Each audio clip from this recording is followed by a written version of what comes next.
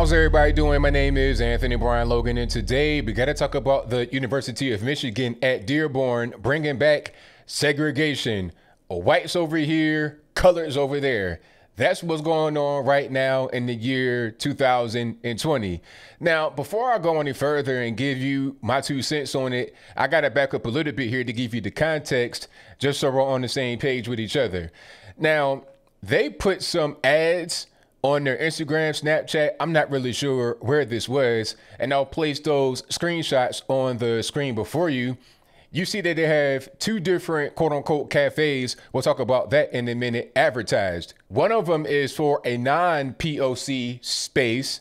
The other one is for a BIPOC space. And I've spoken about BIPOC before.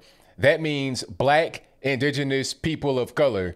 So rather than saying people of color only, or colored people, which is racist for some reason, but the other one is not, you got to say Black, Indigenous, people of color to be more specific and leaning more towards Black rather than other people, but at the same time, including other people. Kind of confusing, but I'll move on. So you got whites over here, colors over there. That's just breaking it down in the easiest way. Now, if you notice on the screenshot, it said it's a Zoom call. So it's not actually a cafe. It's just a Zoom call with people of a specific race that are invited to either one. Now, U of M put out a statement, and I'll place that in the description box below. They're saying, oh, well, we didn't mean for it to come out that way. Everybody is welcome. It's not segregated. Well, if you invite only white people to a particular place, I mean, what is that? Even though I may be able to come, why would I be welcome when I was not invited? Okay, and same thing with the BIPOC space. Why would anybody white come if they're not invited? They would go to the non-BIPOC space or the non-POC space. That's what they would do. I mean, to me, it just kind of makes sense. If you got a particular thing set up for me, then I'm going to go there if I want to participate at all, rather than going to a place where I'm not invited. Because if I do go, I know that it might be some hostility towards me. It wouldn't make any sense. They have brought back segregation. All right. And this ain't nothing new really on college campuses. It's pretty common. You have dormitories, and a lot of these leftist colleges, especially, they're kind of separated by race. Okay, you Asian, go over there with the Asians. You Black, go over there with the Black. You white, go over there with the white. And they set it up for you like that.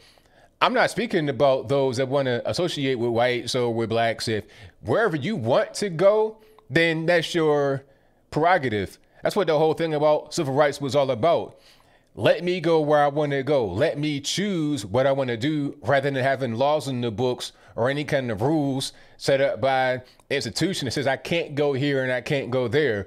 Give me the freedom of association. That's what it was all about. And that's what we have. But now we're going backwards in the sake of quote unquote wokeness. All right.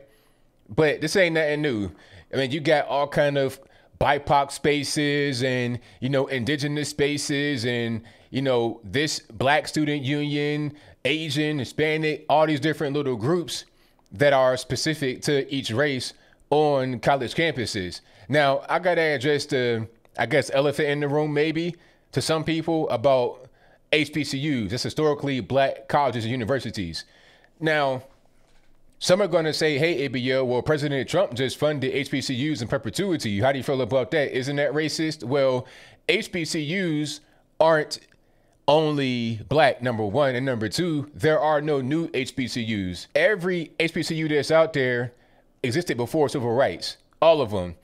And a lot of them were around since the 1800s. Okay, there's one you might be able to Google. If you Google newest HBCU, you may be able to find American Baptist College in Nashville. Small school, like 100 people, but they've been around since 1924. So like I said, there are no new Black colleges. These are old colleges. And a lot of them are majority white, or some of them at least. 2 examples right now, West Virginia State University, where my dad went and my dad's dad went, that's majority white now.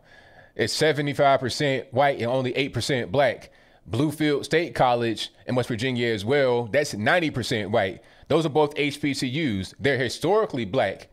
It doesn't mean only Black, nor does it even mean majority Black right now. You still have Black colleges that have a high Black population because They've been around for a long time, number one. And then number two, you know, your family might have gone there, your dad, you know, they wanted me to go to West Virginia to college, but I didn't want to go because I was raised in Virginia, not close to West Virginia, and I had a peer group out here.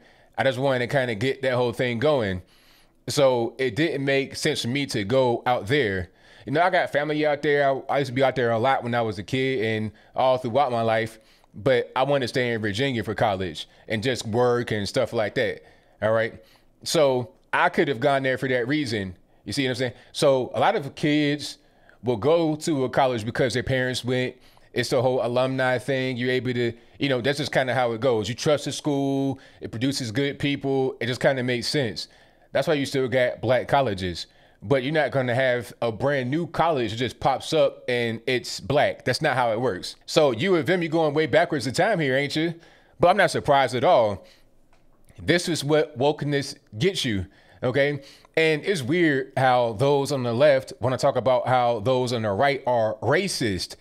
Oh, you're segregationists and, you know, the MAGA crew, the white people on the right, they hate you because you're black. I had white folks tell me this. They say that you don't know what you're doing because you're black over there with them and they hate you.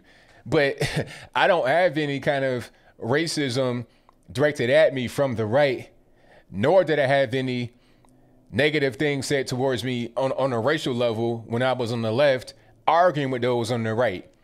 I didn't have it. It was more like get educated, learn how to read. It wasn't anything racial like you're black and all, you know, it wasn't that. But now, I mean, I'm getting all kind of racial attacks, you know, in my DMs and people sending me just crazy stuff, cussing at me, all kind of things in the comment section, email and whatnot, because I'm a black guy that is a Trump supporter, a black guy that's a conservative. And I get that from white liberals, black liberals, Asian, Hispanic liberals, everybody. It's not even a race specific thing. Okay. My whole point behind that is saying this whole thing about racism coming from the right just isn't true. It lives on the left. Racism is what the left is built on. And if you don't want to abide by their rules and their ideology, especially if you're a quote unquote non-white person, then you get the worst abuse. You get it. They put you into a non-white category. They see themselves as different than you. But when I'm on the right, I have the same expectations that are given to everyone else. That is not racism. That's the way things are supposed to be. When you give me like little special treatment and whatnot because I'm black, then what does it say about you?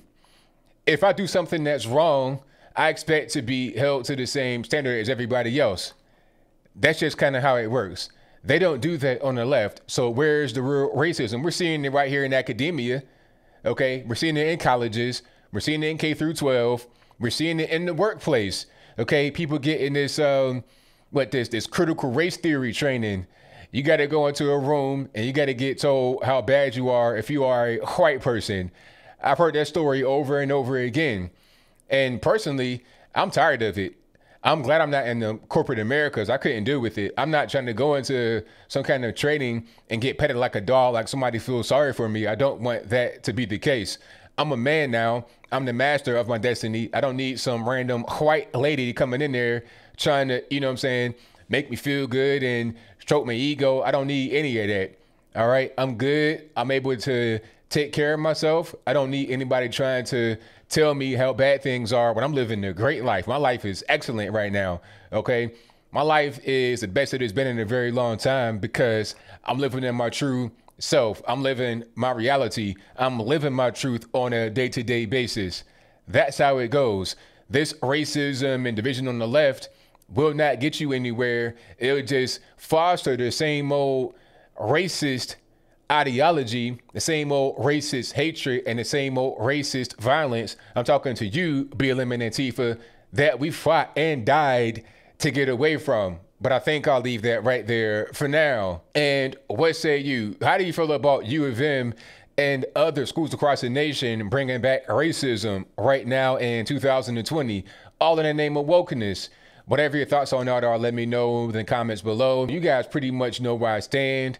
We can't be going backwards. We're trying to go forward. All right. Just like a lot of the black colleges, you know, gradually change over time. We got to change over time in general. That's just kind of how it has to be.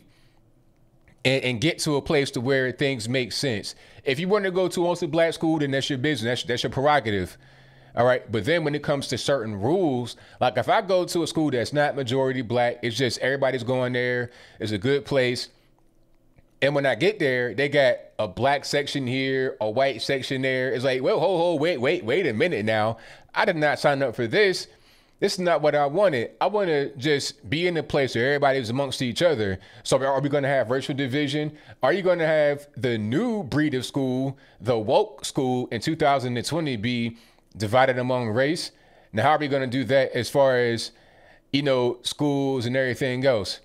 And this comes from the same people that cry about redlining and stuff like that, which is not even really a real thing. I mean, it was real, but it's not like how they want to say, oh, it's redlining, you couldn't get credit. Meanwhile, there were thousands of black banks that existed, and some still exist to this day. It's just like saying you couldn't go to school because segregation. It's like newsflash, you got black schools, black colleges that are still around right now today you can go to and enroll and get educated and get a good degree. They still exist right now. So we need to get a real firm grasp on history, what it was, what the reality of life was back then, in order to prevent from going back in time and accessing some of the bad things from that time. We could take the good from the past, but leave the negativity of the past in the past. But whatever your thoughts are, please let me know in the comments below. And that's all I got to say for this video. If you like what you heard, please comment, rate, share, and subscribe. Peace.